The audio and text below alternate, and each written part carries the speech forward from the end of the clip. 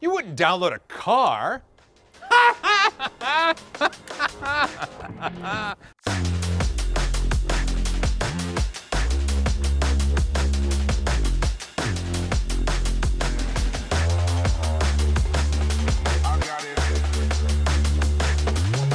This is a 3D printed Lamborghini Aventador SV, and this is Sterling. Hey, man. Hey, how's it going? Dude. Good to see you. Thanks for having us out. This is an incredible project. You and your son started this, like, how long ago? About 5 years ago now. 5 years ago. 5 years ago, there was nothing here. Absolutely nothing. No frame, no engine, nothing. It just blows my mind that what I'm looking at is mostly 3D printed. That's exactly right. Tell me about the process you went through in beginning to even consider how you and your son were going to 3D print a car. Well, so we started by going to YouTube University and your channel, yes, and trying to learn about 3D printing and what we needed to do to even start this project. Well, years ago, I remember I did a lot of really large 3D prints. Right. Now, we didn't have a big 3D printer, so we bought one off of Amazon. What'd you get? It was a little small CR10S. That's where we started, and we started printing in PLA. We got the model from a little toy that we used some calipers to put it into SolidWorks. So not only was this 3D printed by you and your son and a single 3D printer. Single 3D printer, that's correct. But you created the model as well. Yes, that is correct. From a 1/10 scale model, exactly. Right? And we did a little bit of, we widened the car up so it's a wide body. Okay. 8 inches in the rear, 4 inches in the front, because we like that look, kind of low and wide. It does look nice. It does, right? But we didn't want to just use 3D prints because we live in Colorado and it gets hot here, and does it? Yeah, well, in the summertime it certainly does. And the glass temperature of PLA is not that great. Oh, right. Yeah. So having it exposed in the sun is not good, and plus it's not very structurally sound. And the body is printed using the same material that I make little articulated dragons out of. That is exactly right. With a twist. It is laminated, actually encapsulated in carbon fiber. How do you do that? So we would make small pieces, about a foot cubed, depending upon the shape of the piece. And then we take all of the pieces, little sections of a panel, and then we use PMMA epoxy to butt join all of those together into a single panel. It's much larger than a CR10S, so you have to do it in pieces. That's right. And you used PMA to kind of chemically weld it together. Correct. Is it just sanding from there? No. So we wanted to give the car and the body as strong a structure as we could, like if you were doing, say, metal or fiberglass or something like that.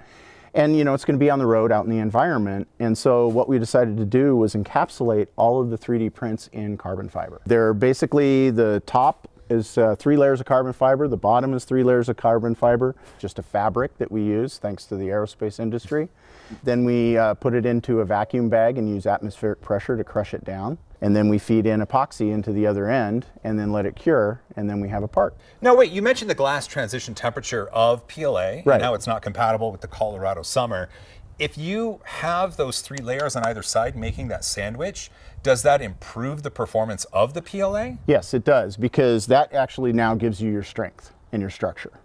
And the PLA has an added benefit of being sound deadening material inside of the panel. Because a lot I didn't even think about that. Yeah, a lot of car guys who do carbon fiber panels will have to do something about the fact that the carbon fiber sounds tinny.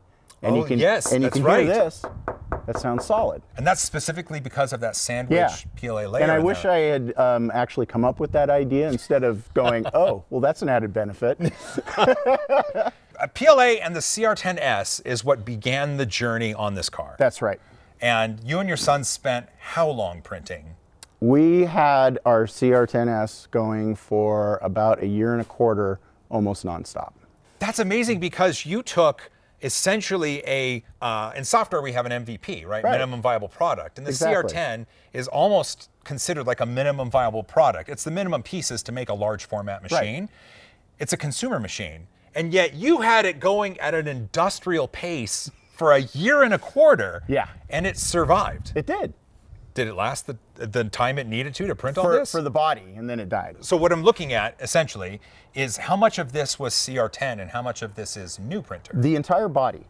So body panels, door panels, the rear engine cover, the front fenders, the hood, all of that was done with the CR10S. But you said the CR10S died. It did die. Did you replace it with something? So I got a Quidi X-Max. Okay. All right, and they actually sent it to me because they saw it on the Lamborghini commercial that we did. So hopefully you can link that in your description so people can watch that. Sure, I'll put a link down there, and we'll find that Lamborghini commercial. We'll put a link down there too. Yeah, yeah. How many people can say that they're a part of a Lamborghini commercial? I know, right?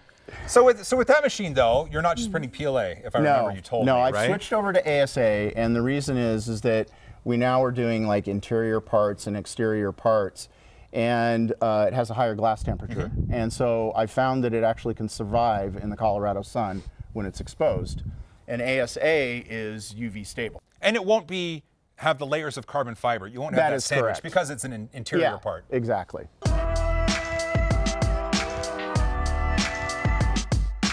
For a tour of the car, we thought we'd start at the front. And one of the things I want to make sure we get it to the audience. I want to make sure it's clear. This is 3D printed in that the body, the internal panels, stuff like that. But underneath this is a custom fabricated frame, correct? That is correct. Well, at the front of the car, one of the things I want to bring attention to are these freaking awesome headlights. Right. Tell me about these. So these are actually from a real Aventador, and normally they go for about $5,000 a piece. A piece? A piece. Okay. I couldn't afford them. But Lamborghini was very nice. They loved the project so much that they actually donated these to the project. They look great, right? They look amazing. I love those. The front of the car, gray, primer gray. Yeah, primer if I'm gray. not mistaken. So this looks like a lot more sanding has been done. That is correct. Like a lot more. Yeah, and that's what we're in the process. That's why you see kind of the patchwork on the car is we're basically trying to get all the panels, you know, nice and aligned, and so they open and close, and they have nice shot lines on them, as we call them in the car world. So when we paint it, it looks like a nice paint job. What color are you gonna go? I'm gonna keep it white, black, and red. Oh, that's gonna be so nice. Yeah. So then, before we leave the front of the car, there's one question I had to ask: is that the windshield? This looks like what a Lamborghini windshield might look like. Did you acquire that from Lamborghini? No, those are about $4,000. Okay. So this is actually a windshield from a Pacifica minivan. My Pacifica. It's the only thing as put together as I am. And I had a great company called Chip Pros that came out, and they actually cut the windshield for me. We're at the side of the door, and Sterling says, I want to show you something. I do. Okay, I want to see this. What's the iconic thing of a Lamborghini? Oh, the doors, they go up. They go up. Like this. That is so cool, Sterling. This is so cool! This is one of the hardest parts of the car. Mechanically. Mechanically. Ah, okay, because this is 3D printed. Yep. And the inside of the door has metal there's some for metal, safety. and there's the leather work. I remember you told me you're going to be redoing that. That's right. So 3D printing isn't the tough part. No, the hard part is not only does this door come up, it comes out. Yeah, it does. Oh. So you does see come how out a it's little coming bit. out at about a 30-degree angle? Yeah. Yeah. This is custom. Oh, really? Right. So a hinge is about $1,000 for a real one. So we had to come up with a mechanism on our own. That seems inexpensive by Lamborghini standards. Yeah, that's right. So, okay, Lamborghini has the hinge, the proper hinge, $1,000 a piece. Right. Then, but you designed your own. Did you get to glean any information from theirs, or did you just have to problem solve? I actually tried problem solving and failed miserably. And then Failed forward, right? Because I failed forward into my friend in Texas who's doing an Aventador, who has a lot more experience than me. And so he said, no, you should do your door hinges this way. And so he sent me a door hinge to try out, and it works perfectly. Oh, that's amazing to hear. I Well, know. actually, this is great too, because you said your friend in Texas. Right. Sterling isn't the only one with a 3D printed Aventador. There's others. Yeah, there's like 5 of us right now doing these. 5 of them. Yeah, So then the hinges from your friend in Texas are in this one. correct. And they were great. He contributed a hinge to you and your build. Right. What did you contribute to anything of his? So what I did was I actually found a dash for a dash hood that's going over the instrument cluster. And I was able to get that for him and send it to him. Aww. So we do exchange parts, and now he has a problem with headlights and taillights. So we're going to 3D print some for him. That's really cool. Yeah. Oh, I love it. It's like a tight-knit little community. Closing the door, I know you had to open the doors. Closing the door as difficult as opening the door, or can I do it? You can do it. Just pull it towards you. Okay. You'll push it towards the car. Oh, I see. Yeah, slots in. Yep. Boom. Yes! This is the engine compartment. This is the engine compartment. This is called a mid-engine. A mid-engine, but it's at the back of the car. It's not at the complete back of the car. Oh. So like a Porsche 911 has a rear engine. This is a mid-engine where the engine is in the middle of the car and the transmission is behind it. First of all, though, are there any 3D prints within the engine compartment? Like that is, this is not, no, right? this is something I got off of eBay, which is actually what goes in an Aventador. Okay, but the engine cover. The engine cover is 3D printed. Is 3D printed and encapsulated in carbon fiber. Okay, so I see a lot of like welded metal. Yep. And obviously the engine stuff, and it makes sense to not have a bunch of 3D prints close to the thing that gets really warm.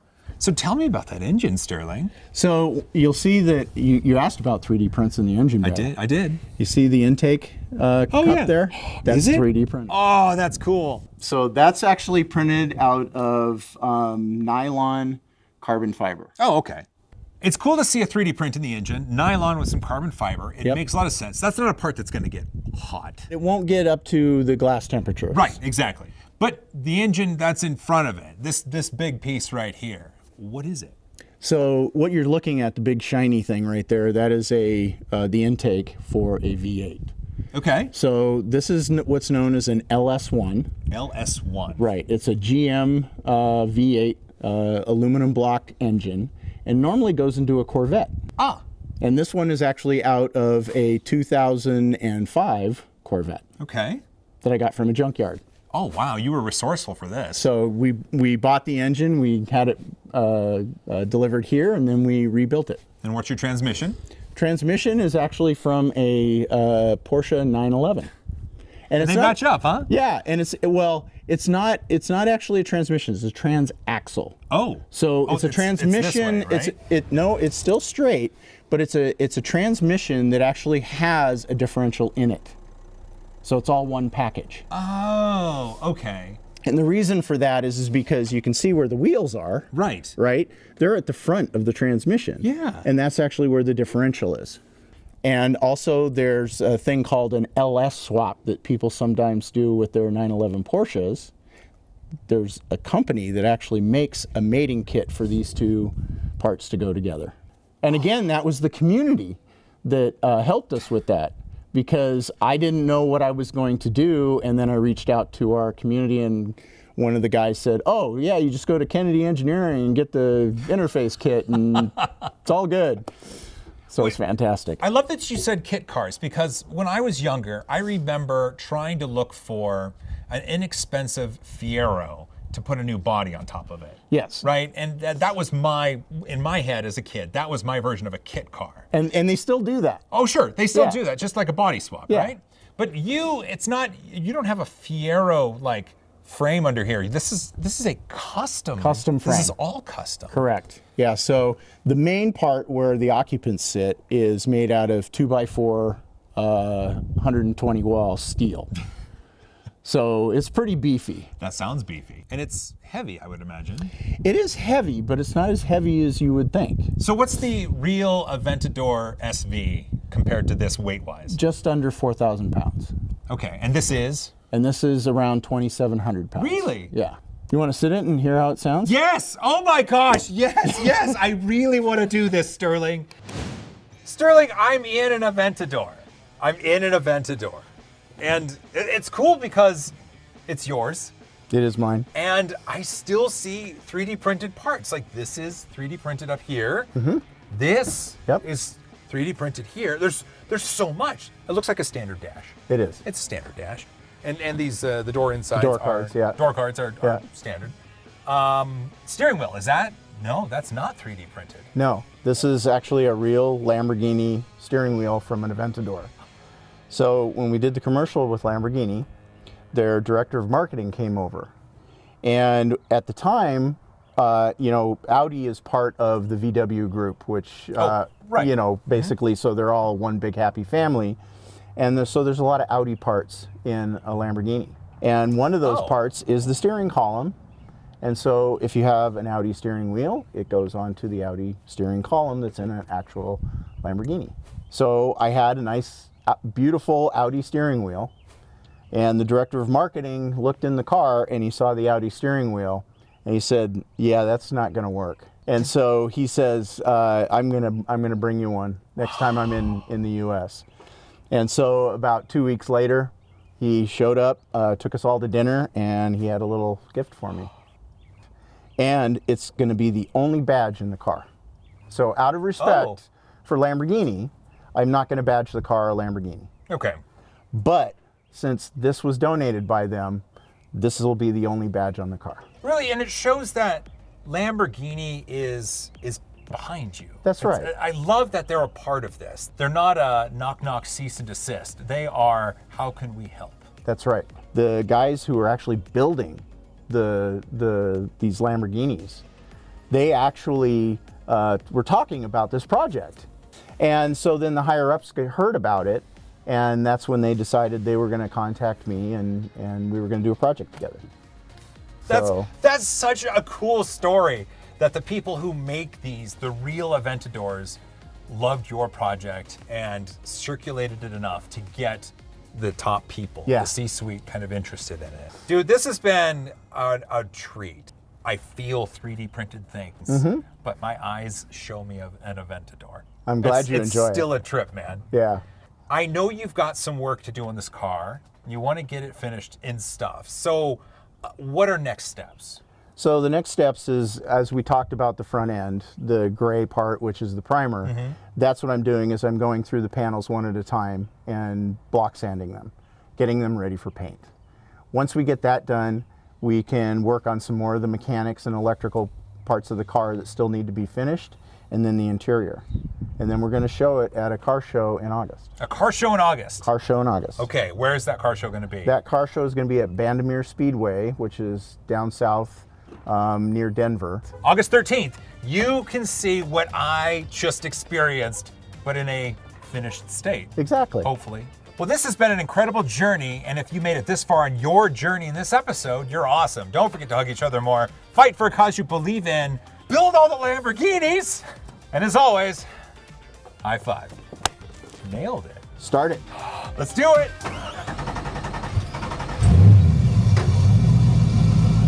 Yeah, yeah, yeah, yeah, yeah, yeah.